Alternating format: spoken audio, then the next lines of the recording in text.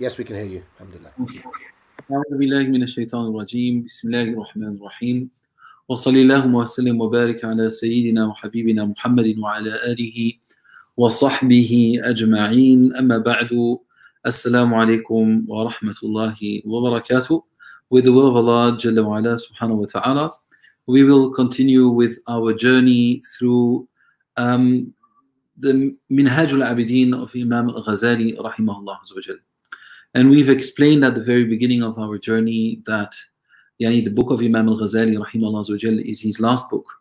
And we also said that the approach amongst scholars differ with regards to getting closer to Allah Jalla wa Ala. And in our last class, we said that there was tariqatul mujahada and tariqatul al-mushahada, or tariqatul al-ubbad and tariqatul al-arifin, and that they meet in the middle.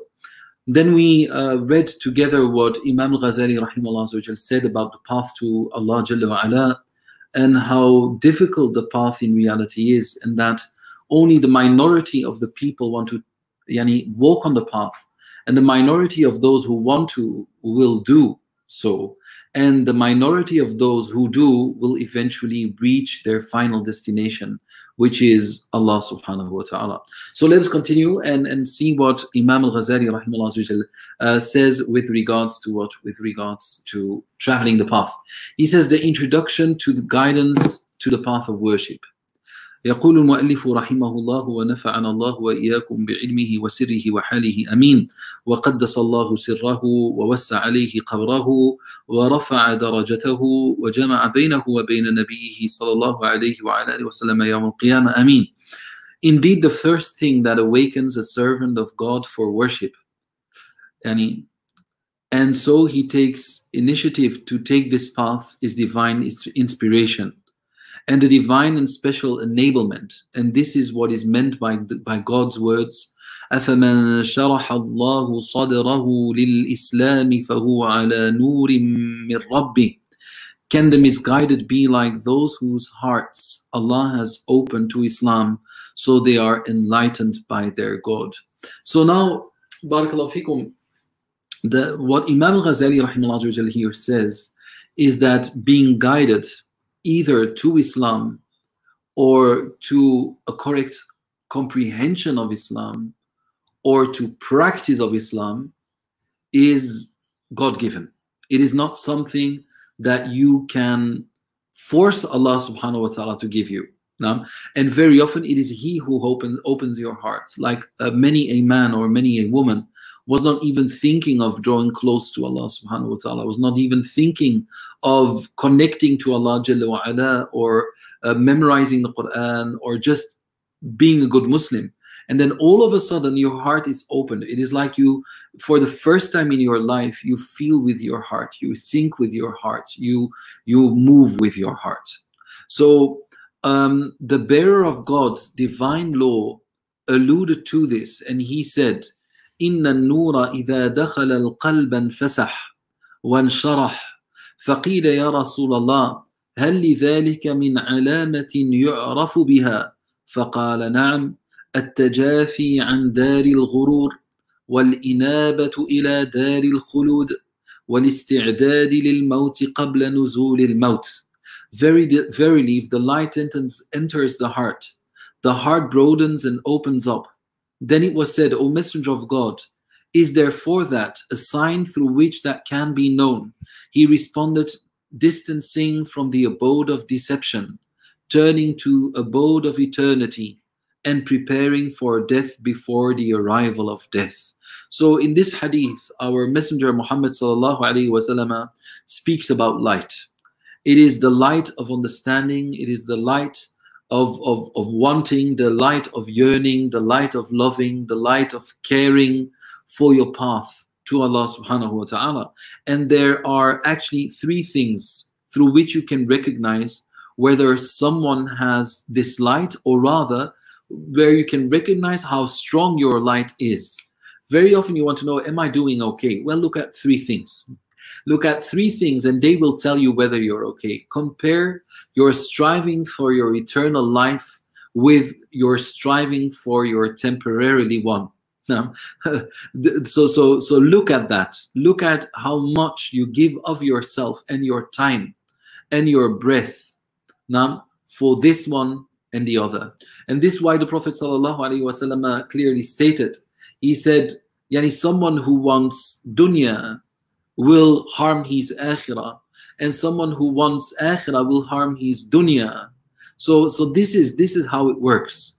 And now the thing is that Imam Ali radiallahu anhu wa ardahu wa karrama wajhahu, yani he said, yani dunya has children and akhirah has children. Be from amongst the children of akhirah, not amongst the children of dunya. He said, and how strange is it to see that people run away from that which escapes from them, and run away from that which they cannot escape, and run towards that which they will never be able to catch up with. Dunya and akhirah. And they run away from that which they can't escape, which is the akhirah. And they run behind that which they will never be able to catch up with, which is the dunya. Every time you have dunya, dunya tells you that there is more. So keep on running.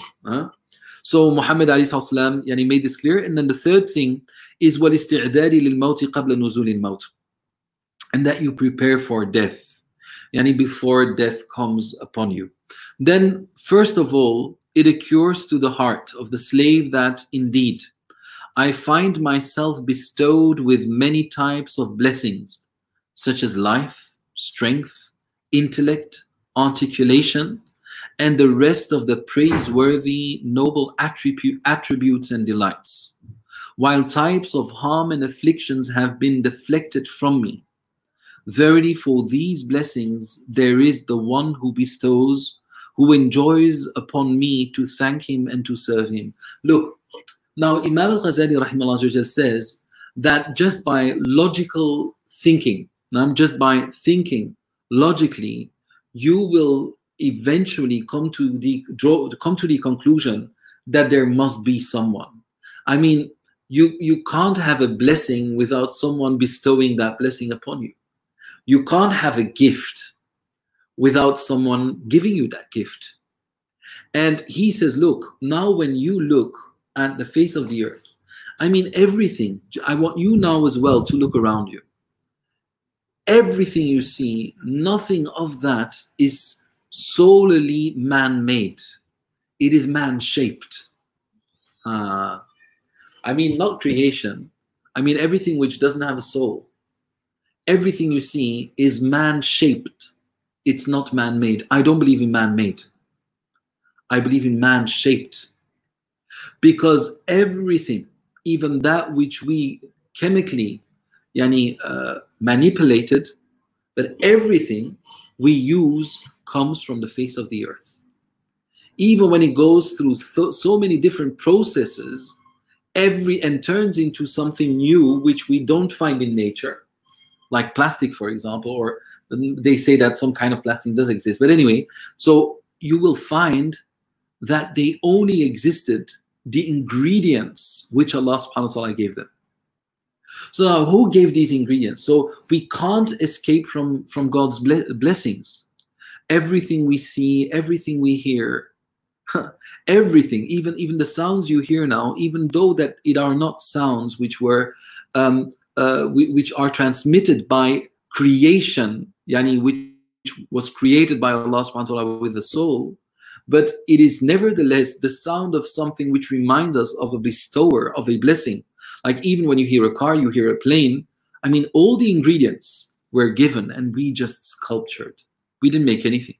Because even that which we made was inspired by the maker, subhanahu wa ta'ala. So he says, so if you were to walk over the face of the earth, and you wouldn't have these distractions, and especially today, the atheist way of thinking, which is almost imposed or forced upon us. I mean, movies and in songs and just in general, in politics and so much more. But if a human being would be left alone, then he would know by logic that there is a creator. I mean, everything shows that there is somebody or that there was somebody. So what about creation? So this is the first thing. So he says, I find myself bestowed with many types of blessings, such as life, strength, intellect, articulation, and the rest of the praiseworthy noble attributes and delights, while types of harm and affliction have been deflected from me. For him, that's also another sign. Now, when you are born, some people are born blind, others are not. Others are blind but can hear. Others can hear but they are not blind. Others are blind and can't hear, and others can do both. So you see that the blessings you do have, although that you have some afflictions and shortcomings or deficiencies or flaws, or maybe a handicap, for example, that you're disabled in a certain kind of way, nevertheless, there's still a lot of blessings going on there. A lot. And our scholars say the greatest blessing is the mind, is the aql. The greatest blessing, because this is through which a human being distinguishes himself from others. And when they say stop acting like an animal, they mean stop acting like someone who can't control his behavior. So because animals on their own, they are not bad. Even if they kill you, they're not bad animals. They just do what they do. That's what they were created for, to attack and hunt and kill down and hunt down its prey and kill it and eat. But the human being, he has this aql. And 1 + 1 is 2. I see a blessing. I don't see anybody from the human beings having blessed me with it, so there is somebody else. And that somebody else is doing it for everybody, because we share these blessings. So this is what he's saying. So verily for these blessings, there is the one who bestows, who enjoins upon me to thank him and to serve him. Why? How can he come to this conclusion? Is because when somebody gives you something, it is normal that you are going to thank that someone. No? You are not going to just accept a gift and just don't look at the person and don't say thank you. So he says, well, now I have all these blessings which I am using. Because water is not mine, it was there before me. The food, animals are not mine, they were there before me. I didn't create them, I didn't shape them. So now I know that I have been given these gifts by someone I can't see. So that someone that I can't see, I don't know how to call him, but I know he's there. I know that there is someone. And as he is giving me this much, then I, one, have to thank him, and I will serve him. Why? Because I also know that if he can give me these blessings, I also know that he can take away these blessings. And I don't want to disappoint him. I don't even know him, but I know he's there. So you see how Imam Al Ghazali, rahimahullah, just through logical thinking, takes us to the conclusion that there is someone. There is someone. The universe shows us that there is someone. The stars, the moon, the sun, they show us that there is someone. Every species amongst the animals show us that there is someone taking care of them, forming them, shaping them, coloring them, figuratively speaking, and giving them a shape and a structure. And their hair structure is different.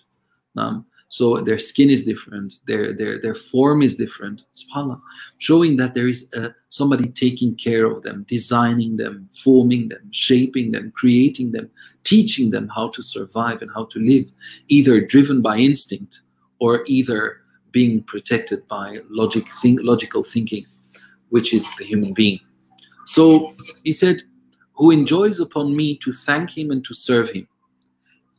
If I pay no heed to doing that, he will remove his blessings from me, and he will make me taste his torment and punishment. Now, how does he come to torment and punishment, right? Because you're still thinking, you're walking in that jungle far away from all the false impressions of life and of manipulative factors which change your original way of thinking as a human being. Now, because as a human being, you would draw these conclusions without any doubt. So, well, he looks at the way the world works. He looks at how Allah subhanahu wa ta'ala, at the tsunamis, at the earthquakes, and so much more. So he knows that there is a mover, and that this mover can be angry, like he can destroy with rain many a man's land, and he can sprinkle many a man's land and making it one, turning it into a garden, almost resembling the gardens of Eden with its beauty and beautiful flowers and perfumes and smells and so much more. So you are going, and colors. So he sees that rain can do exactly the two opposites, meaning that rain on its own is not the power. If rain comes down and it can make plants grow and allows me to wash myself back in the days, but on the other hand, it can also destroy agriculture and lands and so much more, then there is somebody who is doing that. There is somebody doing that. And that someone does then can be pleased and can also be angry with someone. So all of this is very logical and rational thinking, and a very rational approach to things. He says, verily, he has sent me a messenger and aided him with inimitable miracles beyond the customs of human capacity. So now he says, like, okay, all of this has been created, so it's clear that he is the king. So that's the next conclusion. He is the king of all this universe, and he is my king and the king of everybody, because he's treating everybody in that same way. The basics are the same. So I'm not the one that makes the wind blow. I'm not the one that makes it rain. I'm not the one that is the reason for high tide and low tide. I'm not the one that turns day into night and night into day. I'm not even the one who knows how I do my own breathing, how I blink my eye, how I sleep, how I don't know, how I digest my food. It has been observed, but I don't know how I do it. It has been described, but I'm not the one doing it. It's just happening. So it's very clear that there is a king, and every king wants something from you. So there must be people who are God sent, telling me how to please that king and how to stay away from his anger, because I don't know what makes him angry and I don't know what pleases him. So there has to be a messenger sharing this with me. And then, after believing in that God and after looking for that messenger, we only find Muslim messengers, meaning all the people, or the majority of people who said that they were messengers, they are the ones who were sent by God Almighty, being it Nuh or Ibrahim, or Musa, Isa, and Muhammad sallallahu alaihi wasallam, and all the other ones. And they all say the same. You have one Lord. You have one God. Oh, they are affirming what I already believed. But they are coming with details which I wouldn't have known, because I am not the one who is in contact, direct contact with that one who is providing for me, who is guiding me, who is giving me. But they are.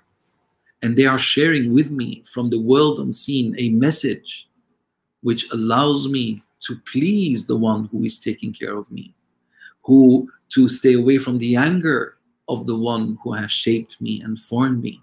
And they say themselves, we are the messengers of that one that you have already believed in. So believe in us, so that your correct belief, so that you will believe correctly in the one you believe in.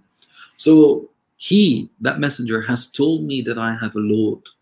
Glorious is his remembrance, who is all powerful, all qadir, all knowing, the living, the purposive, a speaker, the one who commands and prohibits, who is able to punish me if I disobey him and reward me if I obey him. And I already knew after my logical thinking that he can be angry and he can give mercy. If I obey him, he is well aware of my secrets and that which occupies my thoughts. He has promised and threatened. He has commanded to adhere to the sacred laws, which accrues to the heart that this is possible, because there is no absurdity in that, according to the intellect, as a first instinctive reaction. Thus he fears for himself and feels frightful. And nothing of what we have said goes against logic. Nothing. Because they say, but you can't see it. I do. Everything which is made shows us that there is a maker. So let's stop doing that. You're on the face of the earth and you even don't know how to make it rain. All the songs are about make it rain, and then they talk about making it rain money. Turn night into day and day into night, and I will hold you high in esteem. But as you are not able to do that, the only one I hold high in esteem in that kind of way is Allah subhanahu wa ta'ala. So now we continue. If it is this thought of fear which awakens the slave and enjoins upon him to seek proof, he is removed from any excuse and is distressed by it. So he investigates and seeks clear proof, burning with passion to do that. The servant worries and investigates the path to victory and acquiring protection for himself from what has occurred in his heart or what he has heard with his ears. So what he's saying is, like, the first step is you believe it, and then you have the people confirming that belief. That is how it would originally go. But as we said, the Prophet ﷺ said, كُلُّ مَوْلُودٍ يُولَدُ عَلَى الْفِطْرَةِ. Every human being is born with the fitrah, yani the inclination to believe, the inclination to believe in a maker because of the aql which guides him to that. And the most illogical thing is not to believe that there is a maker of everything you see, from which you know that nobody has ever claimed to be the maker of it. Even Pharaoh, he didn't say, I made the sun, I made the moon. People would say, man, I'm sorry, but I was there before you. And the sun was there, and the moon was shining during the night, and the sun was shining bright during the day. So they knew that he wasn't the maker of it.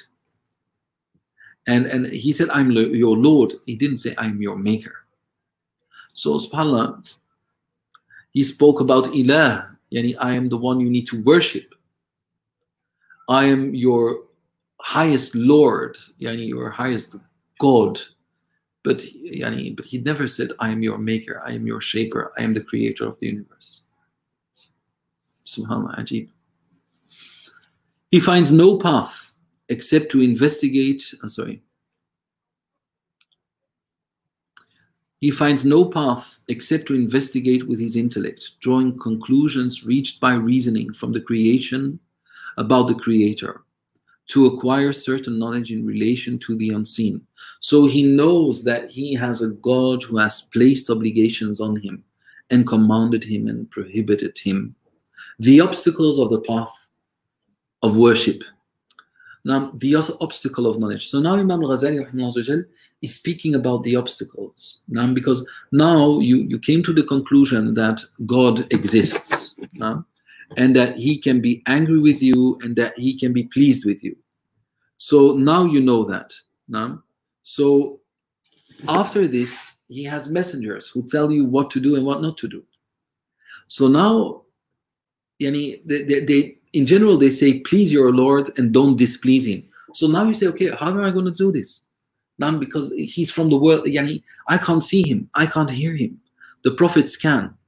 So I need to learn now from them how to please him and how not to displease him. So the first obstacle on your way to pleasing the one and to worshiping the one and to stay away from displeasing the one is worship, is knowledge.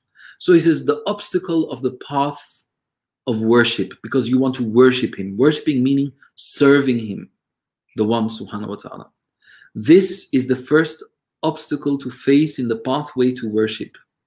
And it is the obstacle of knowledge and perception, so that the servant can perceive the matter with penetrative insight.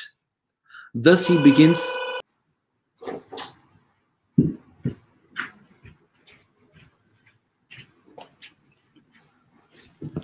Okay. Assalamu alaikum wa rahmatullahi wa barakatuh. My apologies.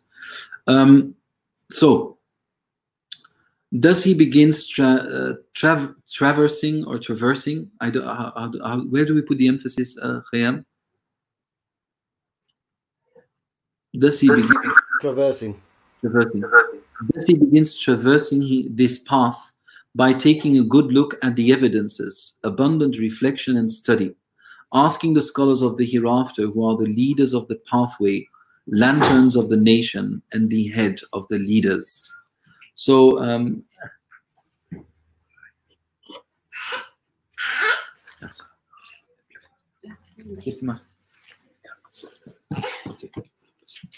okay. So he says, thus he begins traversing his path by taking a good look at the evidences, abundant reflection and study, asking the scholars of the hereafter, who are the leaders of the pathway, the lanterns of the nation, and the head of the leaders. So here he mentions, you should know that Imam Al Ghazali, rahimahullah, yani, was a scholar. What you need to know is that scholars never, ever, ever mention words without intending them. Okay, so meaning that everything he mentions here is intended. So when he says, yani, a good look at the evidences, abundant reflection and study, and asking the scholars, that means that these are the four things one needs to do to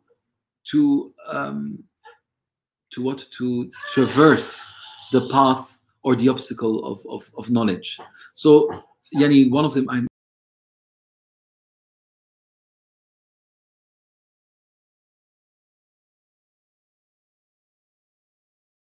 I'm sorry, life doesn't stop. Okay, okay, Bismillah, I continue. I'm so sorry, life doesn't stop, so these things are normal. Alhamdulillah, no problem. So he mentions all of these things. So he says, have a good look at the evidences, yani meaning Quran and Sunnah, abundant reflection, and then study, and asking the scholars of the hereafter. So even when you study on your own, you are not entitled to draw your own conclusions unless you have all the instruments which are necessary for you to understand the Quran and the Sunnah correctly. Now, and then he says, the scholars of the hereafter, who are the leaders of the pathway, the lanterns of the nation, and the head of the leaders. Why does he say the scholars of the hereafter? Because when you travel your path to Allah subhanahu wa ta'ala, you want to ask the scholars of the hereafter. Why? Because everybody has his own speciality, his own expertise. And when you want to travel to the path of the hereafter, you're not going to ask a faqih. When you want to know how to fly, you're not going to ask a train driver. Now you're going to ask a pilot. So, and this is what he's saying. So we are talking about the hereafter now. So ask the scholars of the hereafter. Who are the scholars of the hereafter? Well, they have many traits. But the most important traits they have can be divided into 5 categories. 5. Now, there are 5 main traits. And one of them is rahmah. Now, is compassion. And compassion is a trait of Muhammad sallallahu alaihi wasallam. They have sidq, meaning they're genuine. They do nunileth, they do things for the sake of Allah subhanahu wa ta'ala with a sincere intention. And this is the trait of Abu Bakr radiallahu anhu. They have strength and courage on the Deen. And this is the trait of Umar ibn Khattab radiallahu anhu, meaning steadfastness. Steadfastness and not being ambiguous and not being just having one face. Then the third trait is the trait of Uthman radiallahu anhu, which is haya, which is timidity. So that one is too shy. One is too shy to do haram. One is too shy to go against Allah subhanahu wa ta'ala. One is too shy to pray too late, for example. One is too shy to look at haram. So too shy to gossip about his co-scholars or people, and so much more.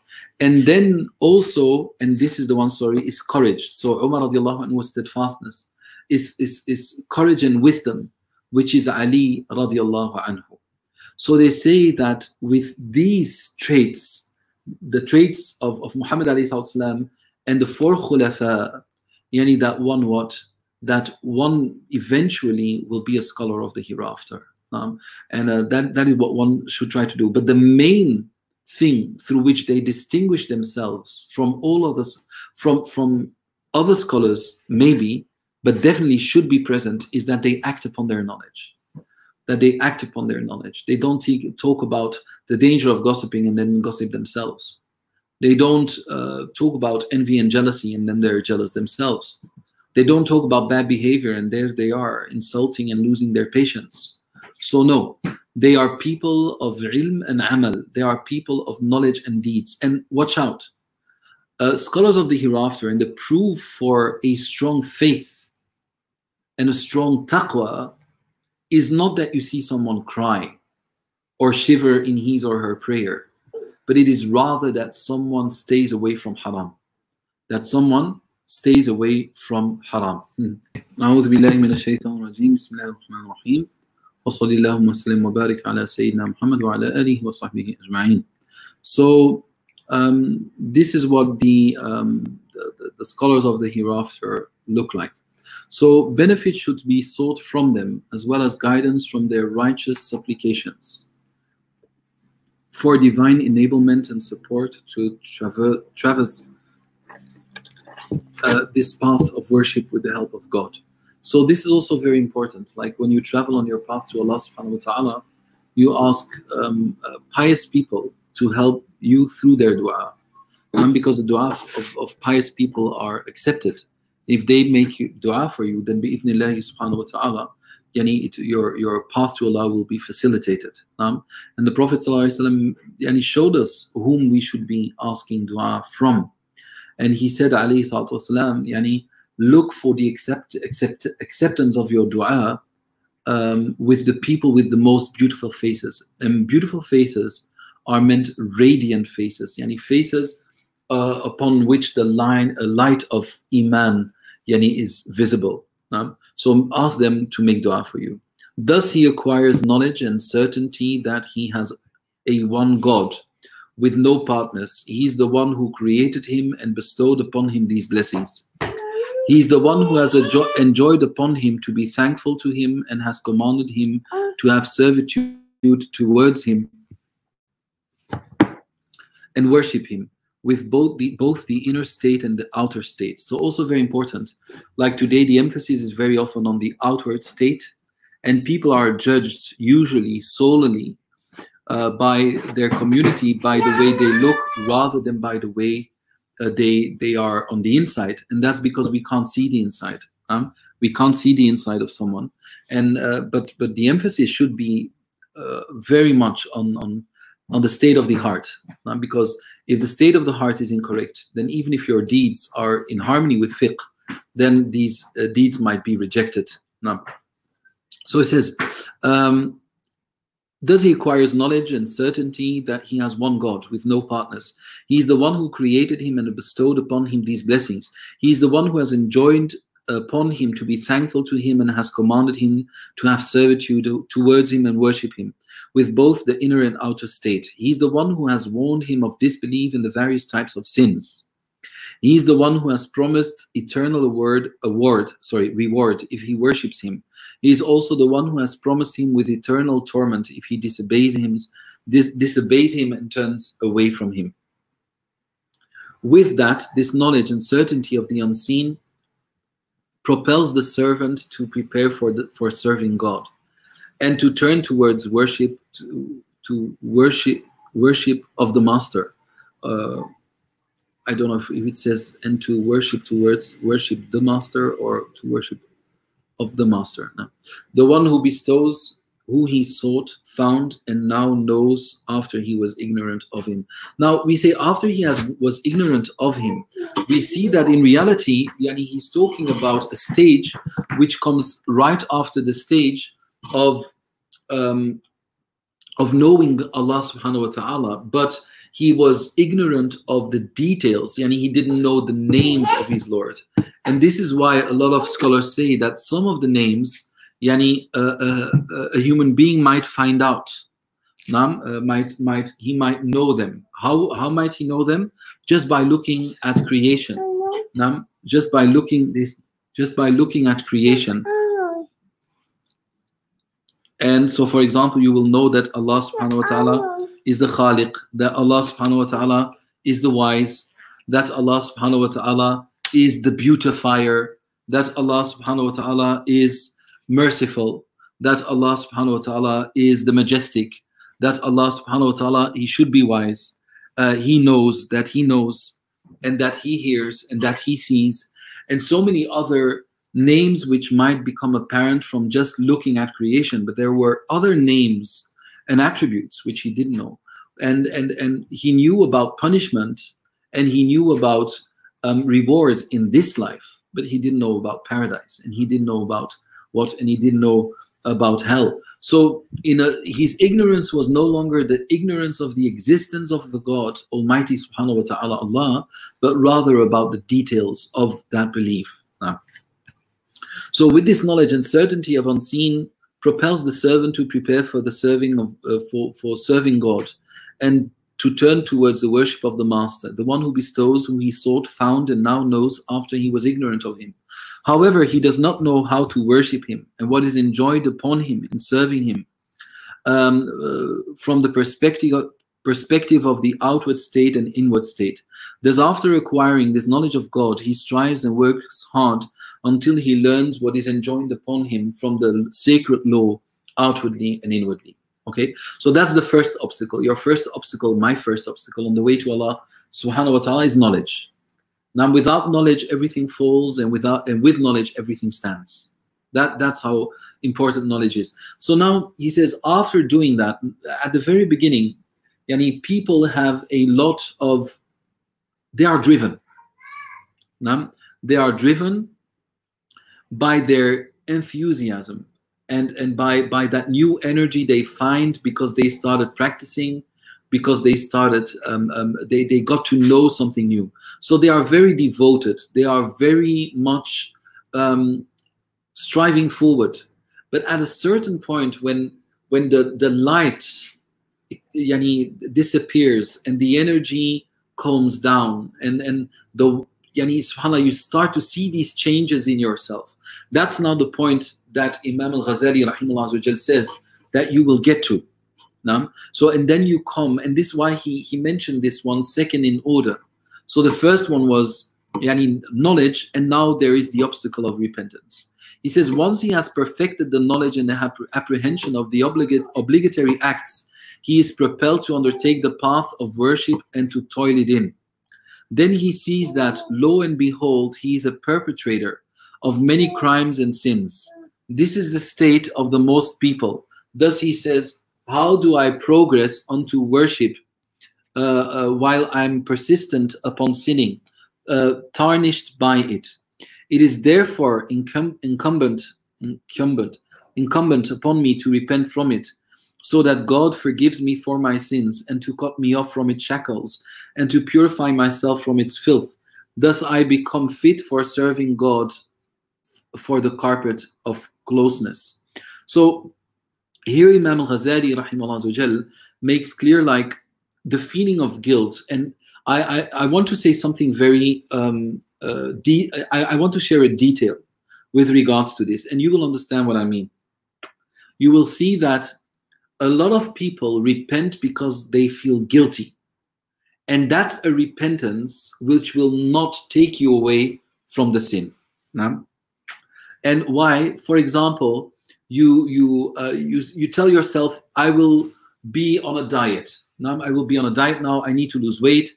I need to lose 10, 15 kilos. So now you do that because you feel guilty that you're overweight. So that's a feeling of guilt. Or you and so when you start eating again, you feel guilty. So you're going now up. But the moment the feeling of guilt is gone, you will eat again. You see that? Oh, I didn't go to the gym. I feel guilty. Now I'm going to the gym again. Well, when I go to the gym, the feeling of guilt is gone. And after a while, I stop going to the gym. I memorize Quran. All of a sudden I stop. I feel guilty. I want to get rid of that feeling of guilt. So I start memorizing again. It's up and down, meaning that you were not able to find your true motivator. And guilt is not a motivator. Guilt is just an uneasy feeling you want to get rid of. No? Guilt is the uneasy feeling you want to get rid of. And the moment you get rid of it, you go back to what you were doing. No? And that's how it works. So when you sin, you don't repent because you feel guilty. You repent because you feel that you have betrayed the love of your Maker for you, and the friendship He's giving you, and the care and the way He takes care of you. You have betrayed your promise to Him, and you fear His anger, but you fear even more the loss of His love for you. And when this is your drive, you will not come back. You will not come back to your sin. But as long as, oh, I feel bad, I'm a bad Muslim, oh, because then it's still all about you. Repenting is not about you. So when we sin, we look at ourselves and then we become like discouraged.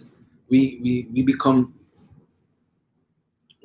very discouraged, for example, and we want to then give up. Then we blame ourselves. We feel that we are filthy, that we are bad people, bad Muslims, and so much more. And then, okay, I'm going to get rid of it. Now, you're still turning yourself into the center of your worship. But now, if you know it's about Allah, then the reason behind your repentance and the reason behind you feeling bad will no longer be yourself. So the moment you can make that shift in the way you look at it, okay, then this is the state of most of the people. Thus he says, how do I progress onto worship while I am persistent upon sinning, tarnished by it? It is therefore incumbent upon me to repent from it, so that God forgives me for my sins and to cut me off from its shackles.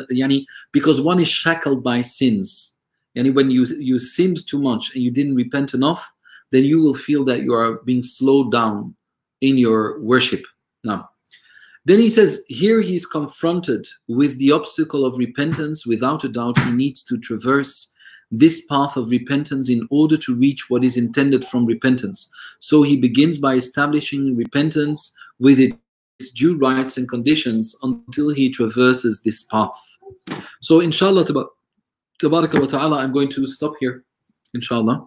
And the two other ones, we're taking them with us to next week, inshallah, subhanahu wa ta'ala, because I have to take Laythi is a bit sick, so we need to look at what we will do with him. So that's why I'm going to stop now, inshallah, 5 minutes early. Jazakumullah khairan.